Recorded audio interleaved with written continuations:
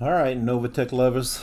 So I'm actually, what is this, Monday night, the 16th, and we didn't work today, so I'm actually just getting back from vacation and passing through Salt Lake. So I'm still an hour away from my house, but I thought I'd stop by work and get everything ready for tomorrow morning. But this is what we had last week, and you remember 2007-66. But I just wanted to show you. I know, the whole back office issue thing, but I told you I was going to wait a day to get my bonus in there so that I can take it all out as a bonus withdrawal. So there's my 3305. And basically the breakdown was last week I had the $87.21 for the check matching. This week's check matching was $88.58, so that's added to it. Residual bonus was $13.75, and the President's Club cashback, that's the 2.5% cashback for the month, is $349.32. So if you add that up plus the 2007-66, you come up with 3,305. So I'm going to take that bonus today, and we'll see how long that takes. I know the last one took like exactly 7 days, so we'll see when this one comes in. I know that my upline did some digging and found some good stuff.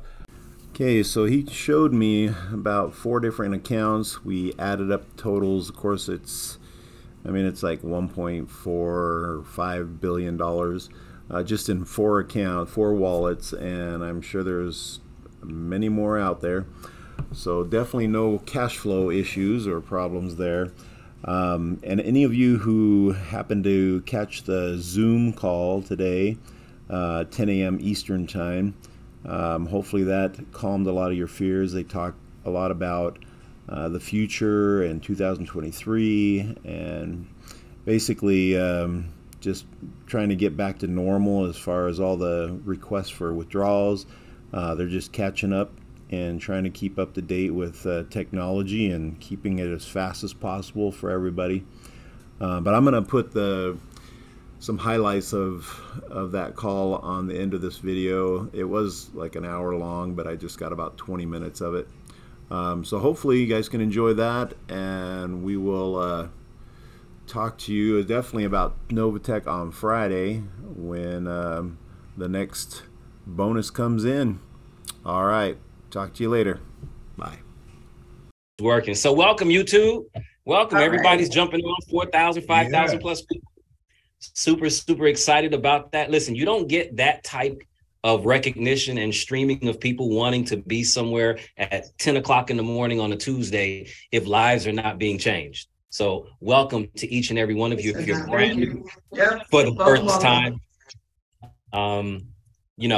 We hope that you're in for a treat and just understanding truly what Novatech is all about. This is not an opportunity meeting. Let me make that very clear. This is this is our New Year hangout. Our New Year hangout. Absolutely. Yeah. Hopefully this year we can get more things under control so we can do more of these. Because you're growing a little bit more famous than I am. I don't. but you changed your hair color. I did. I'm turning 50 this year. I'm turning 50 in April. And I figured, why not try to, switch it up a little bit? Black, usually makes you look younger. I was using the blonde to actually hide the gray hairs. And I was like, I got to stop doing that. But let's see how many comments we have about me, changing my identity again. I keep telling people I'm a Black woman. You should expect me to have a new hairdo every couple of weeks. I don't know any Black woman who doesn't change hair regularly, but I'm sure if I was doing that, I wouldn't be on a Zoom. Well, 2023, right? The expectations, we're in a new year. We understand that, having faith and having hope and understanding that, 2023 is going to be here and we're going to have a great year. We know we are, but there's going to also be rainy and cloudy days, and I think more importantly, that's what people want to know, believe it or not, right? People want to know, okay, well, what are the challenges that's going to arise or what are the stumbling blocks or the hurdles that Novatech has to overcome in 2023 now that we are here? Because we've already proved, right? Novatech's already proved that they can sustain. You've been doing the exact same thing since 2019. It's why we're so big. But what are some of the hurdles that you guys are consistently having to grow through? No, that's a great question. But I think the biggest hurdle sometimes is just our own internal processes. We with the growth, especially as far as what we're doing to produce income or produce profit or whatever, that doesn't change.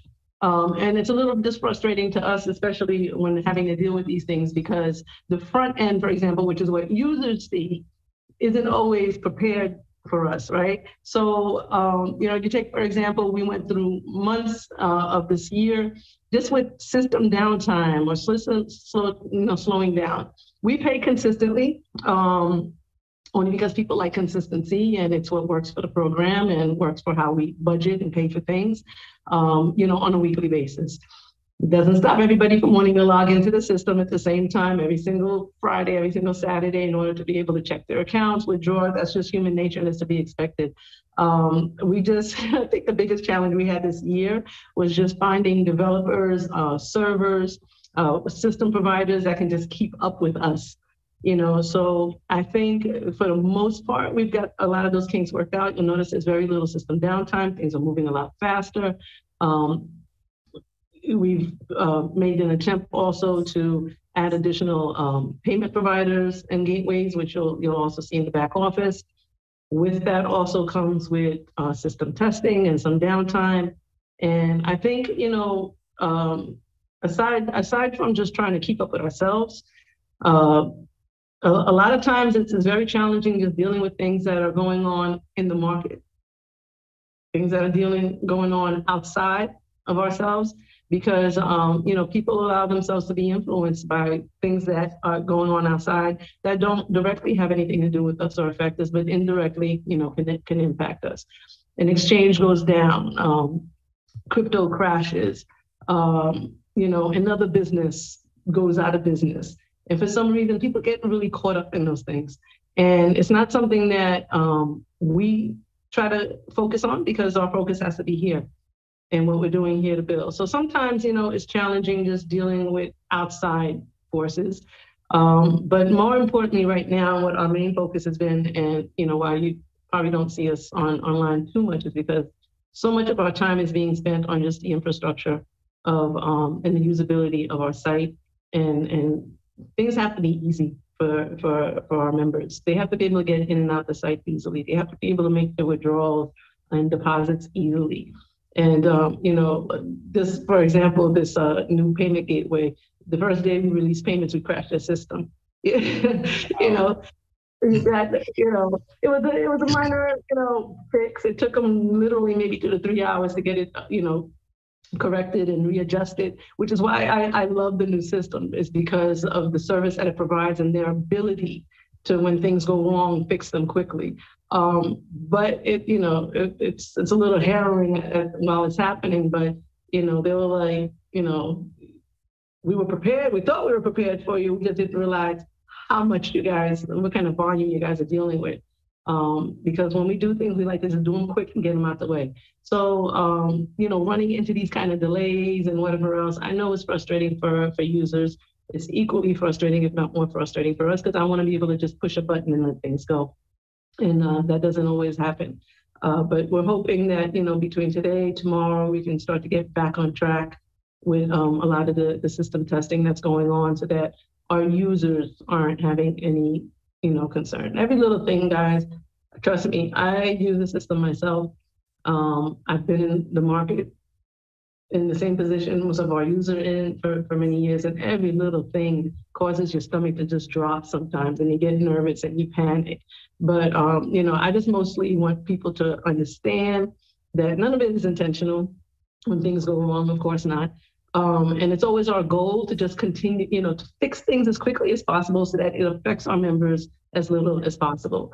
So like I said, the goal, over the next few days is just to get back on track so that we can focus on the things that matter. So people aren't having that anxiety. Yeah, I think one of the biggest challenges, and if you can speak on this, and you mentioned it, the sentiment of people, because they're constantly watching everything that's going on the outside.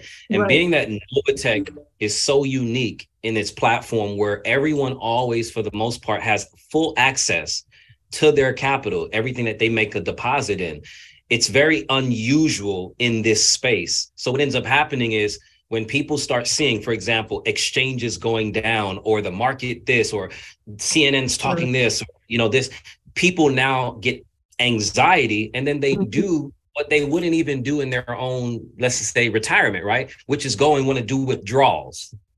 How do we control that, from your perspective?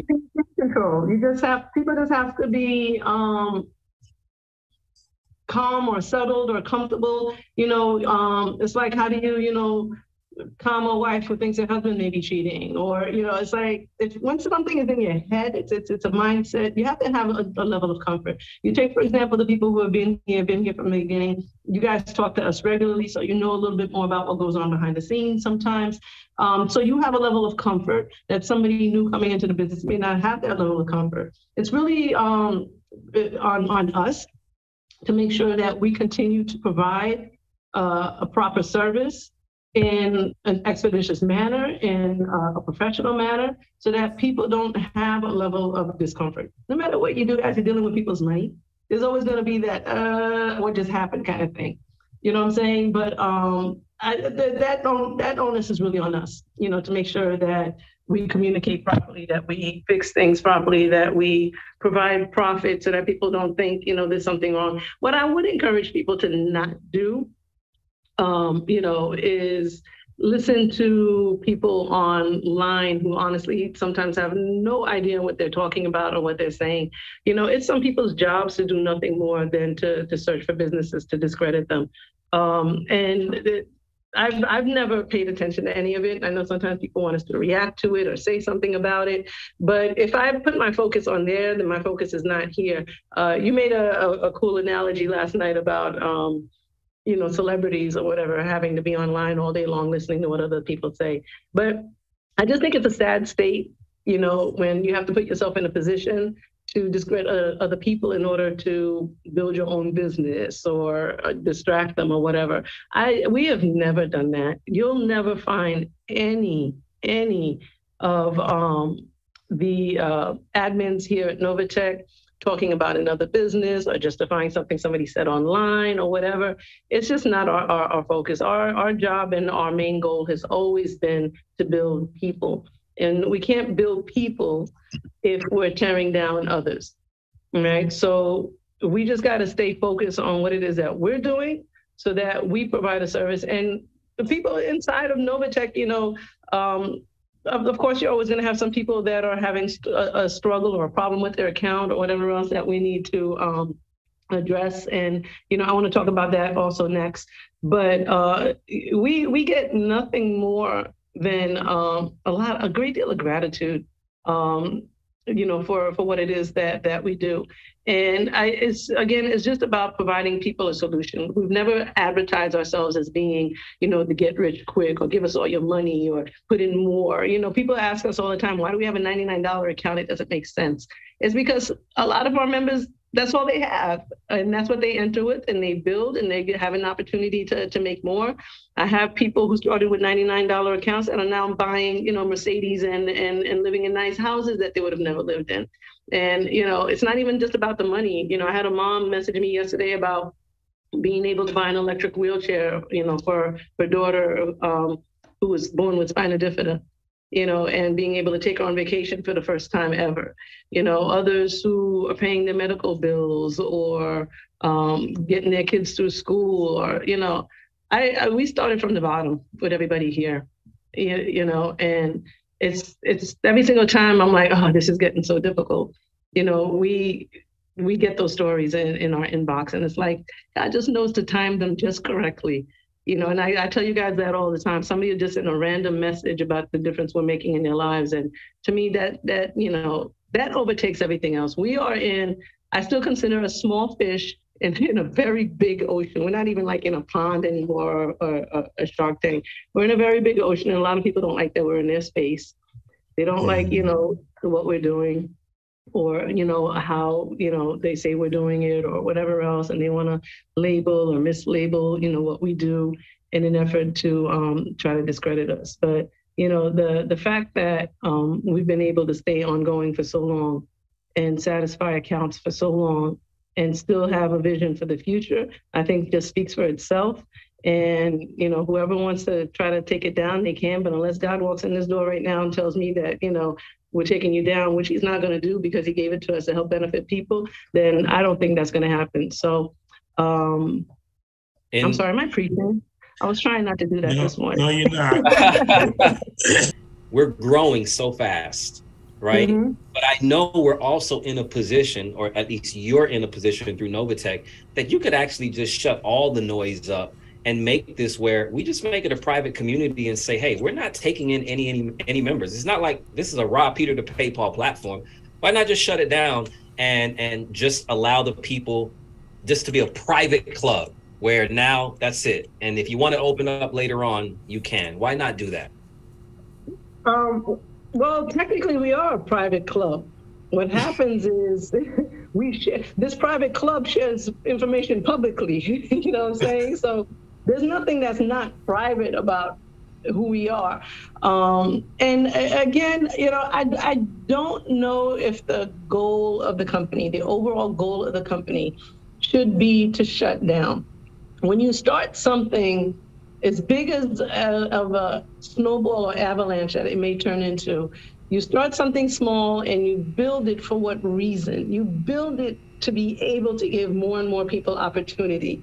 And yes, there'll be people here, but do we do it at the, to benefit the people who are here already and not be able to benefit the people who have an opportunity to still come in? So, what's more fair? Shut down to new people, or tell the old people you've had your fun time to get off the ride and let new people in? And you could look at it that way as well. There are plenty of people here who've been benefiting for years. But again, what's the purpose of doing so? Private clubs sound nice.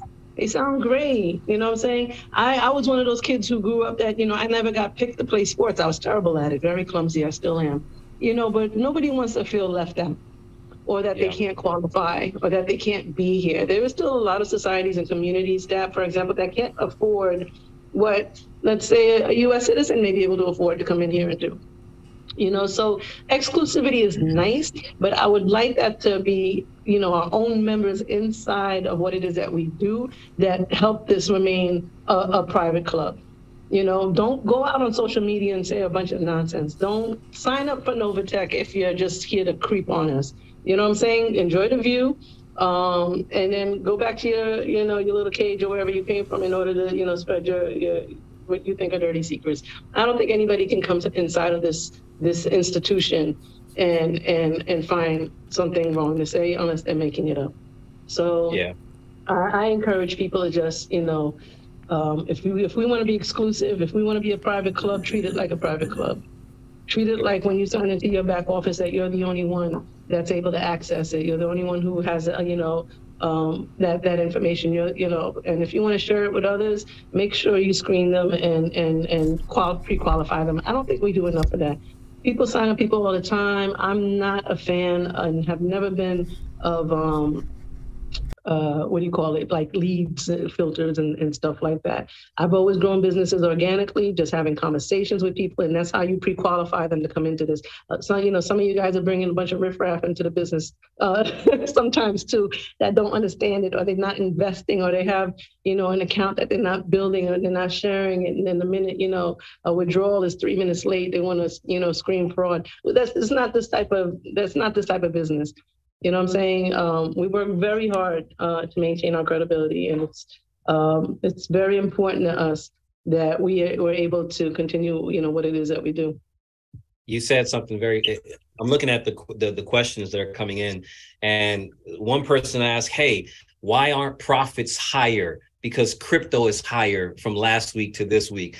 Another person says, well, why are the profits so low compared to other companies? And I want to say, I don't know. Tell them to come work for me. Maybe they can trade. Yeah, you know what I'm saying? And to touch on that also, I don't know if it's the holiday season or things that were going on in the market. I have to imagine it's just a combination of a lot of different things. But, a huge amount of withdrawals. And we're trying to get to those as fast as we can, but the volume is like much ridiculously higher than it would normally be. Some of that may just be, again, holiday season, people just needing, money, people going out buying houses. Maybe there's another opportunity. Every time something new pops up in the market, we notice more withdrawals. Totally fine. Every time a business crashes, there's more withdrawals because for some reason they think I'm in another business. All of these things impact how quickly we can do things. And you want to hire, profits, but crypto may not be heading in the right direction, or the market may not be heading in the right direction, or it's holiday and the market's closed for so many days, or everybody's like, give me my money now, I'll give it back to you next week. Some people just test us and withdraw constantly. We've never not paid anybody. I just want to say that we have never not paid anybody. Since June of 2019, you have never been paid anybody. Nobody can say they've never gotten paid. Okay. Right now, it's not as fast as we would normally do it, but it's because the requests are so much higher than we normally receive.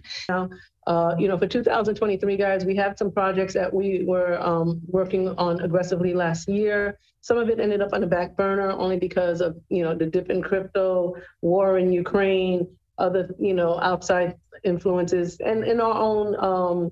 We paused for a while also just to make sure that we were focusing on the infrastructure and making sure that our site works. We can add whatever we want to the program. If we don't have a site or a service that can accommodate it, it's really for nothing. So we're getting back on track with a lot of that. Over the next couple of months, we hope to be able to announce,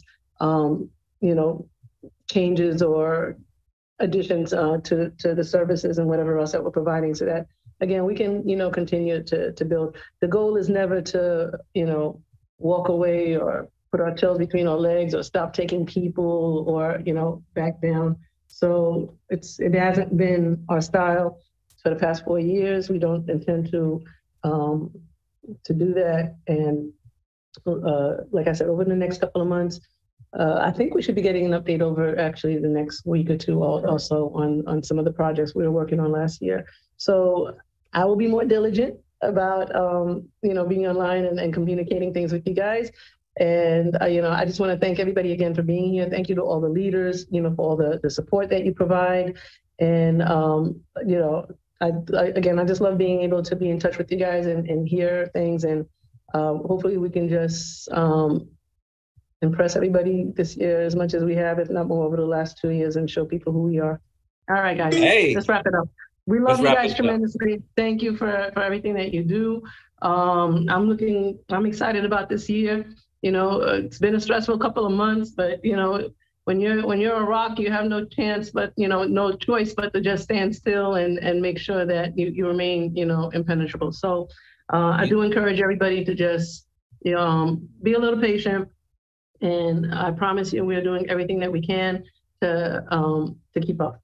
You said this is not the red light district. This was the last thing I needed to say. All right? You said this is not the red. You created a system that was designed to build your profits over time. This is not the red light district. Let me say that. Right, yeah. you close on this. Well, I think what I important. said was that we are not a slam bam. Thank you, ma'am. This is not. We didn't build our bit with there. This is not the red light district. We're more like the suburbs. You actually have to work to get here, and you have to, keep up with the Joneses. So, for those of you who don't like the profits, I'm sorry. For those who think things could be a little better, we are improving. We appreciate the feedback. We understand nothing is done intentionally other than doing the right thing. So, I'll leave that there. And God bless everybody. Thank you for being here this bright Tuesday morning. And hope to talk to you guys soon.